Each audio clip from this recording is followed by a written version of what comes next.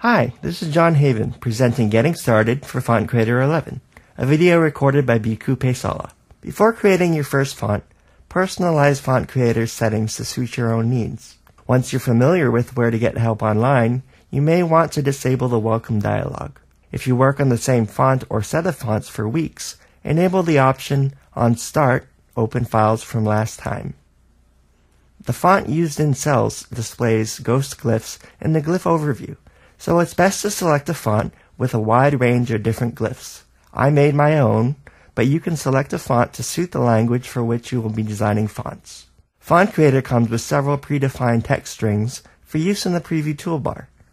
I generally use one design to test a number of common OpenType features. I also added a lot of text strings to help with adjusting kerning pairs. To save entering the same information for each font that you create, fill in your details on the Personalize tab. Different license agreements can be saved as text files and loaded from the License Agreement dialog.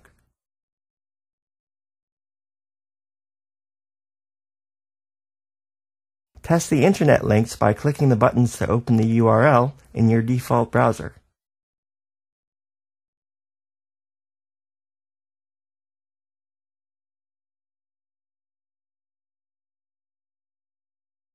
If you have a vendor ID, select it from the drop list.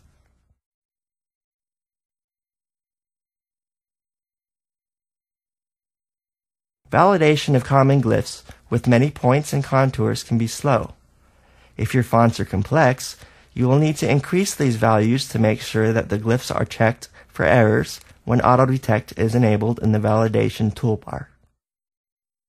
Default settings for importing vector images can be set on the Import tab.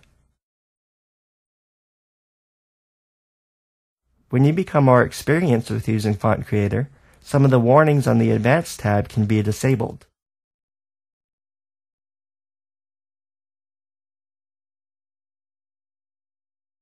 To edit the names of tags, or to edit other user configurable options, open the User Data folder and edit tags.txt.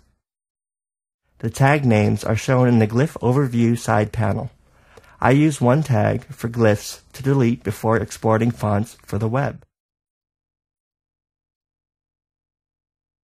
On starting a new font, 1. Give it a unique name. 2. Choose the font style. 3. Choose the outline format. 4. Include outlines if you wish. Some common glyphs can be included to help beginners create a usable font more quickly. It is expected that most of these will be replaced later with glyphs that match the current font's design. If a font with CFF PostScript outlines was created, the F units per M settings and font properties, general, will default to 1000.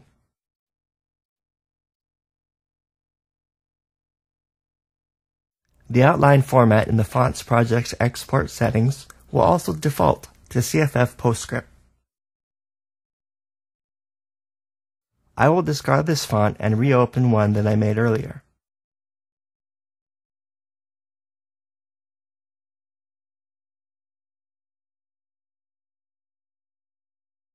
To create a new glyph, 1.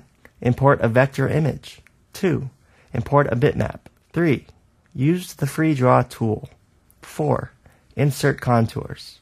Import an image. Browse to select a vector image.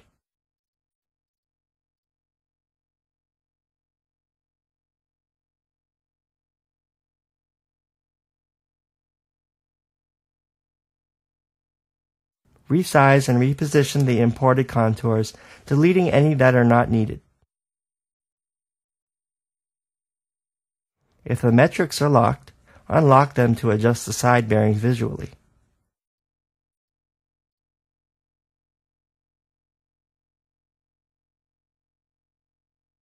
Browse to select a bitmap image.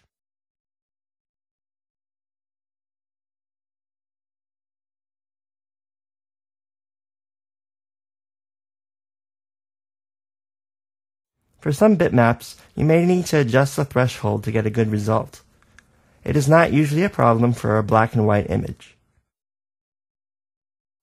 If the bitmap is too small, FontCreator will suggest enlarging it automatically by up to 400% to get a smoother trace. Large bitmaps may take several seconds to trace. Vectors import much faster.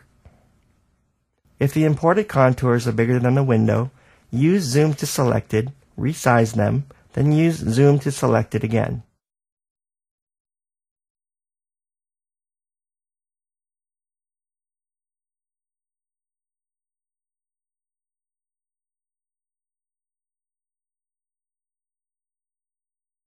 Adjust the right side bearing. The Free Draw tool is a simple paintbrush.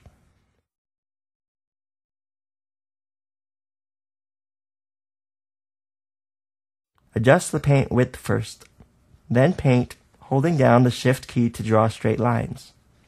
If you make a mistake, you can delete the last stroke.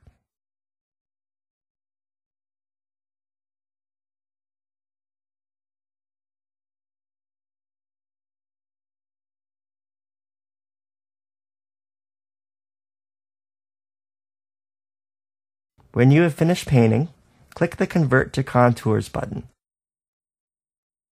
FontCreator will trace the contours, converting them to TrueType or Bezier curves depending on the font's project's export settings. The Insert Contour tool is a vector pen tool. Click and drag to draw lines and curves, holding down the Shift key to constrain the angle.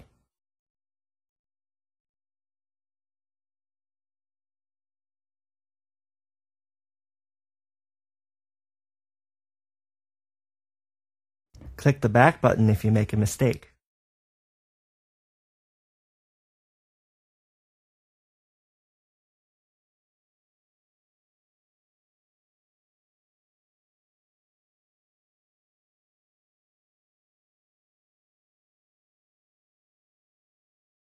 Click on the first node or the Apply button to close the contour.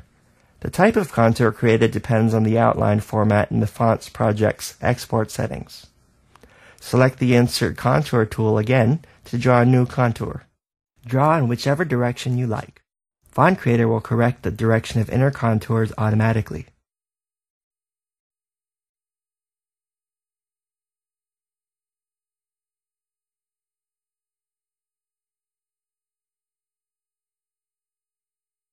One can also build contours with the rectangle and ellipse contours using the Get Union of Contours feature to join them.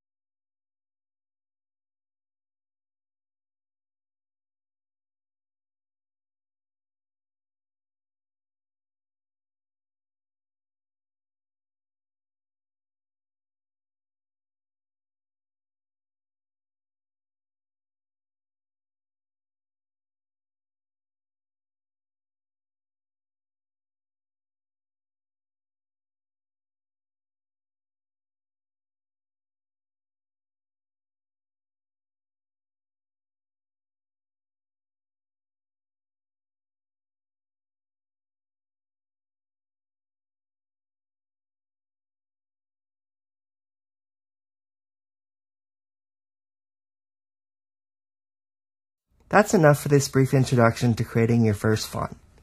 Don't forget to save your project font regularly as you work. Ctrl-S only takes a second. Thanks for watching on behalf of the FontCreator team.